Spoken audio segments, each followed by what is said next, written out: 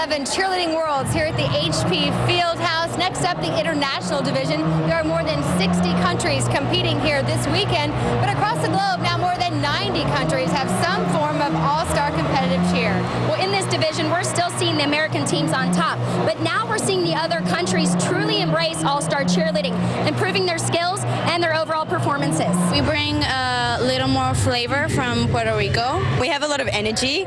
We love our dance section. Our style is cleanness.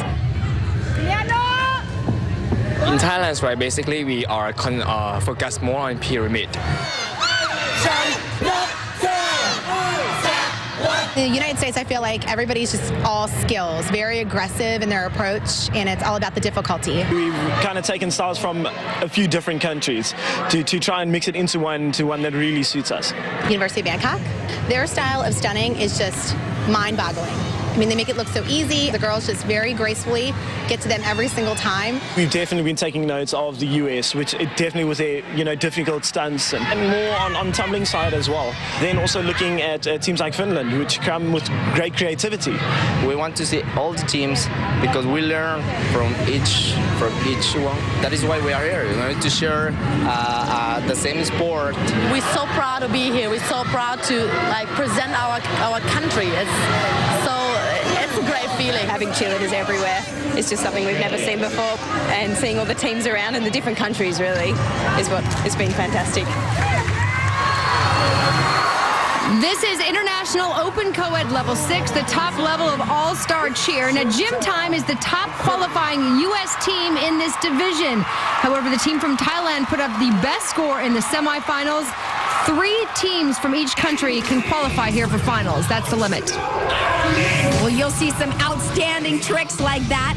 They're allowed to flip the basket tosses. Very difficult standing fulls. Ball up, heel stretches. You'll see a lot of traditional co-ed stunting in this division. Rewinds to the top. Very difficult back flip, landing on those hands. And a creative transition out. You can see the tremendous strength these stunts take. They flip them from the floor all the way to the top, and then, of course, have to bring them back down. Well, some of the criteria here in Level 6, there are collegiate-aged kids on these squads. In fact, for Gym Time, almost everybody on this squad is either a current cheerleader at the University of Louisville and/or a former cheerleader. So a lot of experience on this team.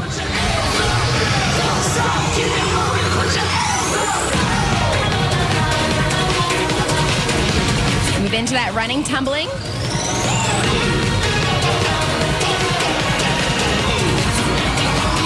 See combination passes with full twists and double fulls.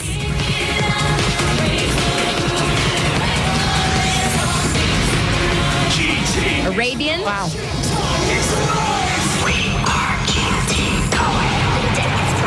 Nice full double twisting baskets there, right to the music.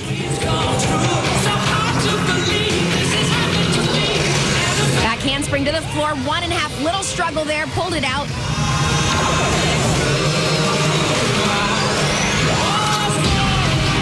Another area you can see, they build 2.5 high and rewind to the top. Little balance check there.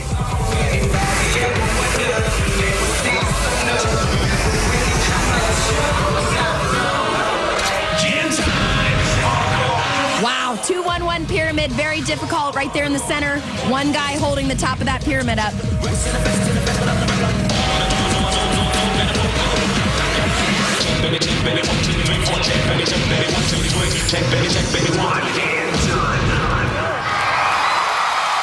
Louisville, Kentucky's Gym Time. Let's take another look.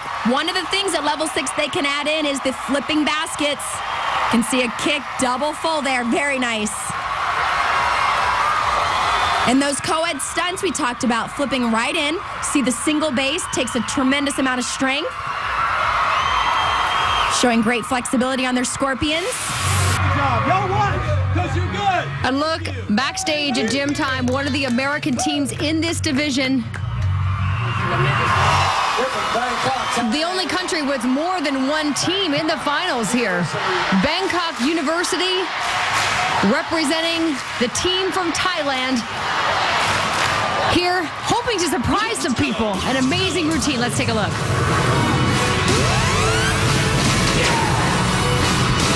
They are known around the world for their pyramids, and that's why right there. Wow. Dropped it down, front flip right to that straddle at the top. And they're not done. Creative transition. Looks like they're falling, but they're actually building. Rewind to the top. And the crowd goes wild because every person in this building is a cheerleader and knows how difficult that stuff is.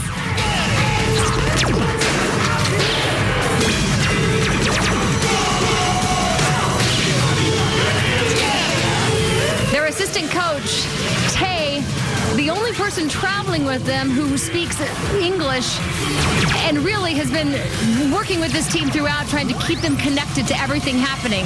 Wow, creative transition there, bringing that tumbling pass back.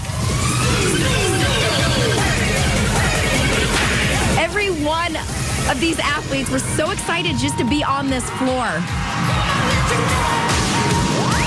Nice cartwheel transition down. They come right back.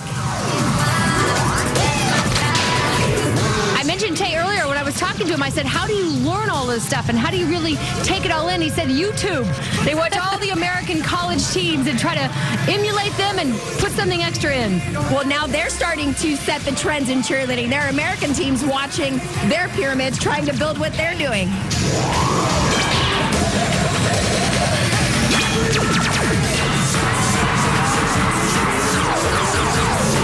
Watch this transition. They build it in, bring it into the center. They step up. This girl right here in the center holding two girls by herself. Nice.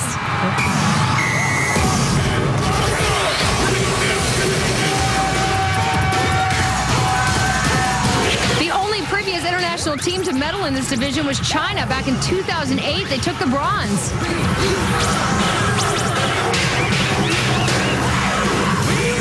Oh, the support they're getting from the fans. Look at the crowds.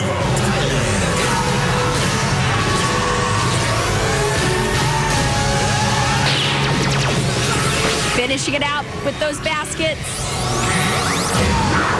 Wow.